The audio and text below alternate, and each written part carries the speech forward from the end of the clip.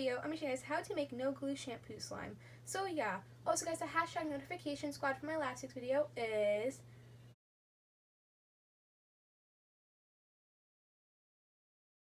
Also remember to please leave a like and subscribe to Kawaii Toy Collector, and in the comments down below give us some video ideas. So let's get right into the video. Okay guys, so in today's video, I'm going to show you guys how to make no glue shampoo slime. I haven't made a shampoo slime video in about a couple months, so I'm really excited to show you guys this recipe. So the ingredients you guys need to make this slime recipe today is shampoo, and I'm just using Suave Essentials Wild Cherry Blossom shampoo. And you can also use body wash. This is like a mix of both of them.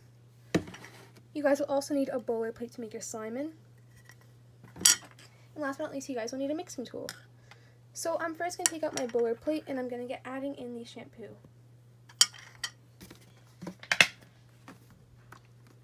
And add as much as you want. The more you add is how much slime you'll make.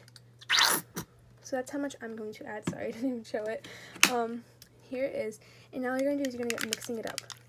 And you can tell this is super thick already because when I mix it, it basically it forms in the middle more, like if you can tell by this. And this shampoo slash body wash smells amazing. It smells just like cherries.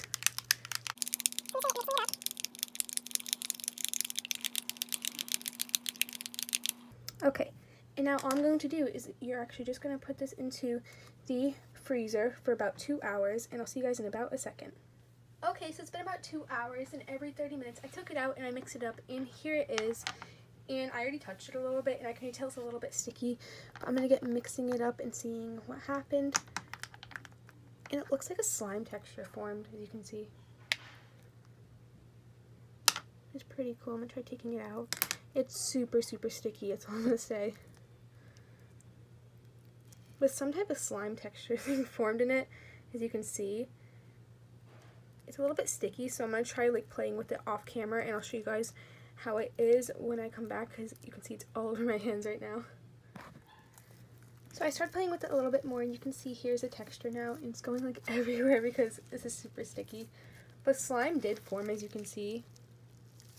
And it made us really cool, light pink slime because it fogged up a lot, and I've just been playing with it for a minute or two.